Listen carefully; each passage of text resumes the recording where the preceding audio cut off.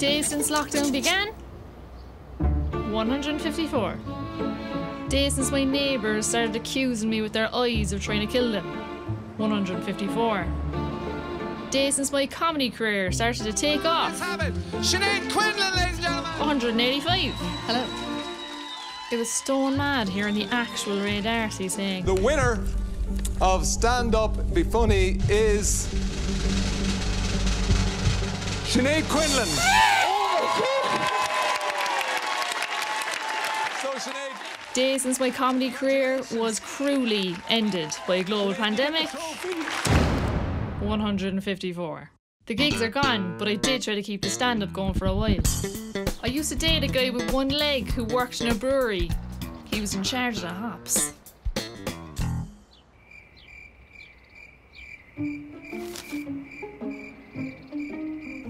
I've been trying to keep myself busy. I even started going back to mass for a bit of social interaction. Now, things have changed quite a bit.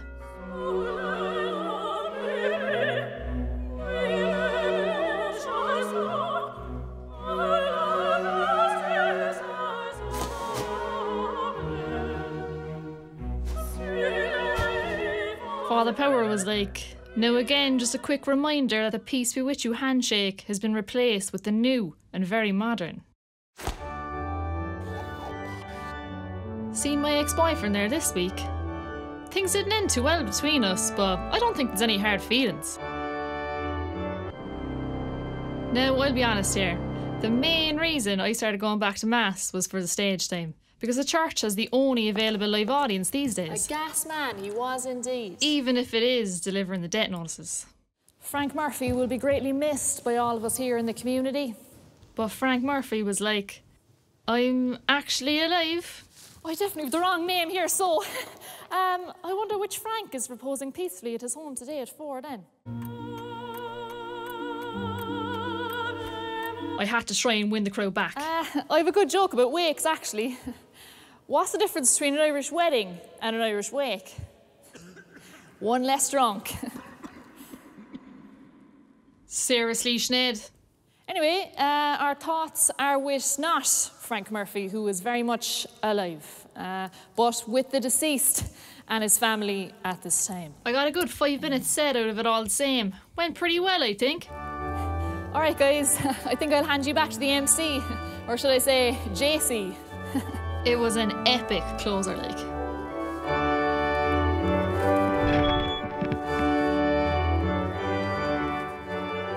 So that's where I'm at currently.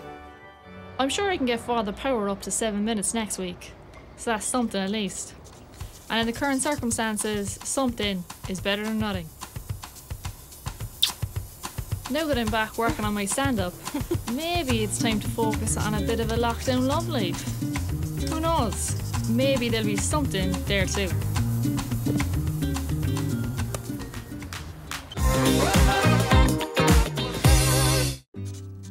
Days since lockdown began, 167. Days since I've made a show of myself, 3. I was strolling down Patrick Street minding my own business when a tampon went rogue on me. I tried to style it out. But of course I was like, thanks are brilliant. It's always amazed me that I can get up on stage no bother, but put me in a one-to-one situation and I crumble. The other day I met my neighbour and I said to him, alright bye, how are you? And he was like, not great to be honest. He really caught me off guard. I presume we just walked past each other saying that everything was fine in the normal Irish emotionally suppressed manner. So I said to him, do you know what you are now? An absolute breath of fresh air. Fair play to you, boy. Your honesty is quite simply refreshing.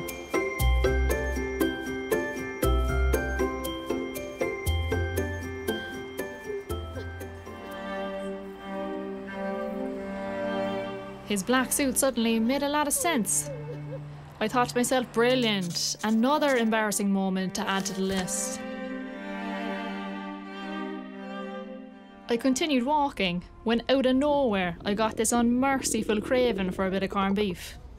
Now I've never bought corned beef before, and due to social distancing I had to roar to be heard. So I was like, sorry, do you sell corned beef here? I don't know why, but when I get nervous, my Cork accent gets 10 times stronger. I think it's a defence mechanism. He just looked me dead in the eye and said, yeah. So I said, right. Sorry about this now, but I've never actually bought corned beef before, so what's the procedure here exactly? I'm gonna miss humming away over this one. He said, well, most people know how many slices they want and just ask for that amount of slices. I kind of panicked and said, could I get 20 slices, so? Hold on there, actually, is that an excessive amount of corned beef for one person? Then he said, well, it depends how hungry you are, I suppose.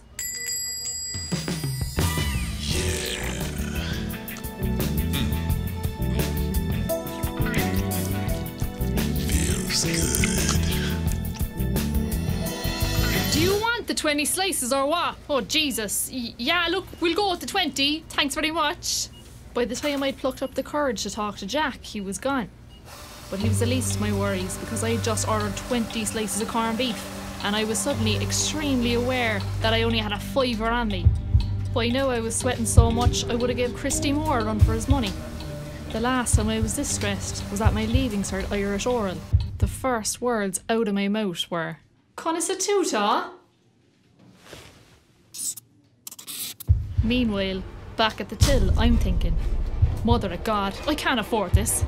When the world opens back up, all my friends will be heading off to Australia and they'll be like, you coming to Bondi, Sinead? And I'll be like, nah, still paying off my corned beef, girl.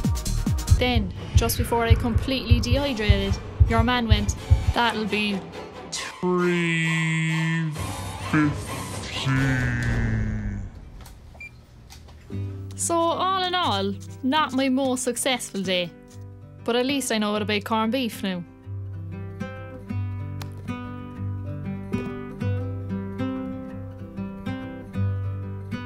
Hey, you awake? Remember earlier on when you told a man that his grief was refreshing?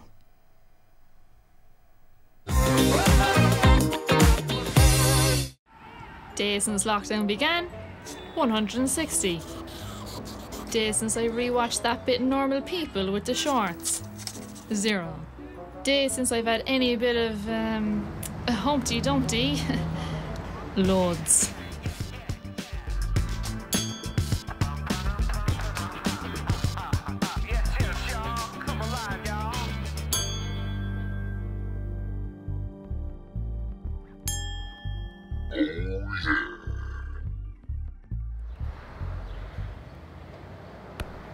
Saw my ex at Mass the other day when I was getting a few minutes of stage time.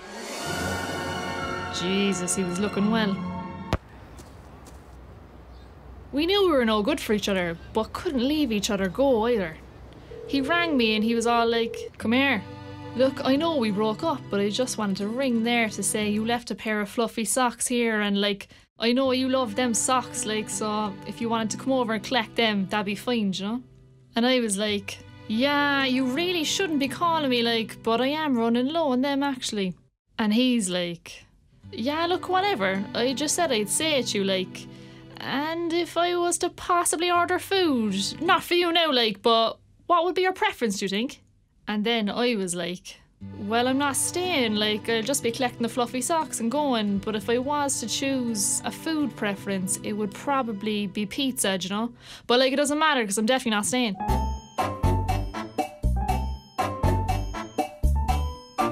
It just kind of went on like that for a while. Until I finally called it quits and blocked him on everything. The dating scene is pretty rough out there, but I'd love to find my own Tom Hanks. My friend Becky is all over it. She's like, yeah, 2 months we're seeing each other now and it's going really well. It does take him 3 days to reply sometimes, but that's just because he's super busy, you know? Busy during a global pandemic. Seems legit. So have you guys put a label on things yet, or are you just seeing how it goes? But she's pure delusional, like. Funnily enough, he did say the other day that I was a great person, but that he respects me too much to move too quickly. So yeah, I suppose we're taking things slow. So I had to call her on it, like, have you always been this delusional, or since birth, yeah? I do everything arseways, bar and breached, I'd say. That would explain a lot, actually. I did try internet dating, but lads these days are all the same, like. Come here. If you were a fruit, you'd be a pineapple. Any chance of me getting a sexy picture off you then?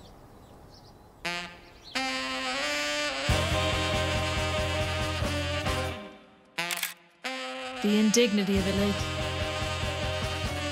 So after getting ghosted one too many times, I decided to hit the town.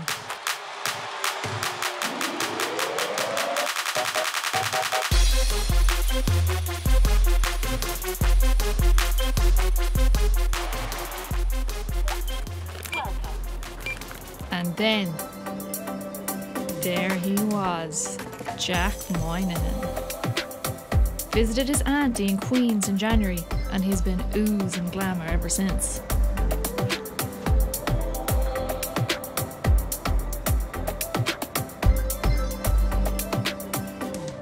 It's all about the eye contact when you're wearing a mask, smizing away to beat the band.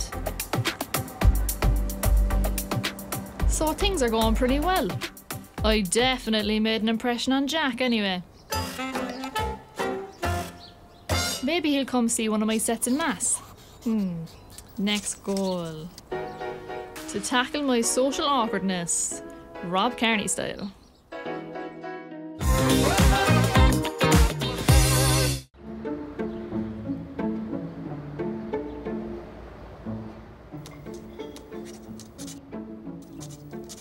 Quoting Tiger King, 100.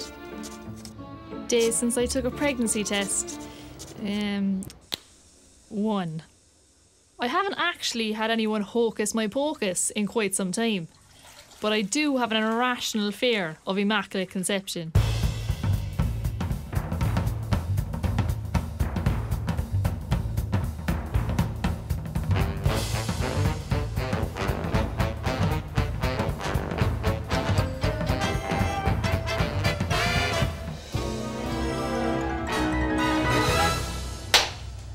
Now I might be getting ahead of myself, but after 2 steamy encounters with Jack, things are on the rise, and it won't be the only thing on the rise all going well. So I've decided to go on the pill.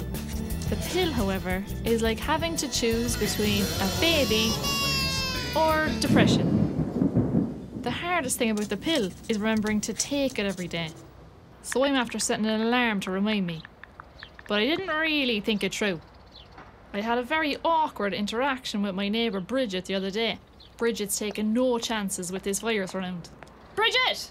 How are you keeping? Lovely day. Great to get some sun in the skin. Naturally enough, Bridget asked me, "What's the alarm for?" And the Catholic guilt just got me. I just shouted the first thing that came into my head.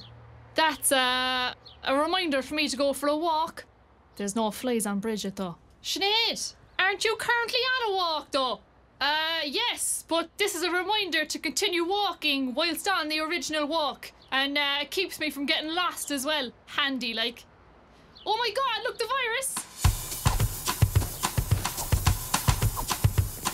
Fear of pregnancy? Under control. I might as well use lockdown to tackle the other ones on my list. The main difference between human beings and animals is speech. And parrots just mess with that.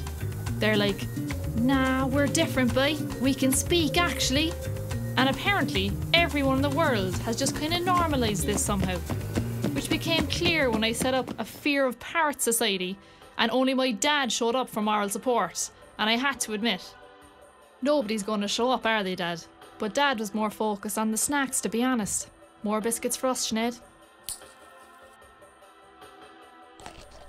I have this theory that other birds can speak as well. They just don't let us know about it.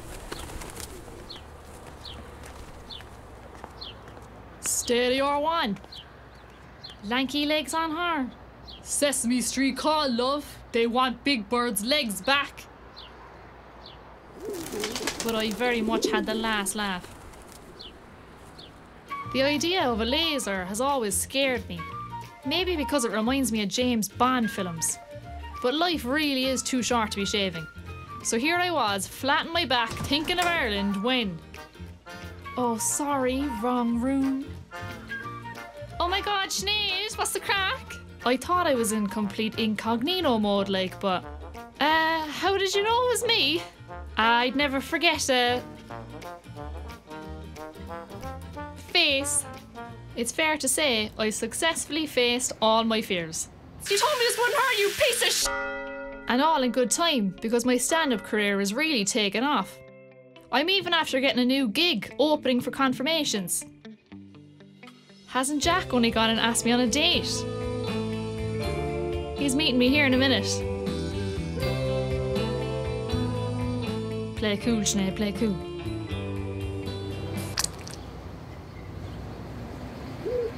Brilliant. Just brilliant. God, I really hate birds. We hate you too, Bjorn.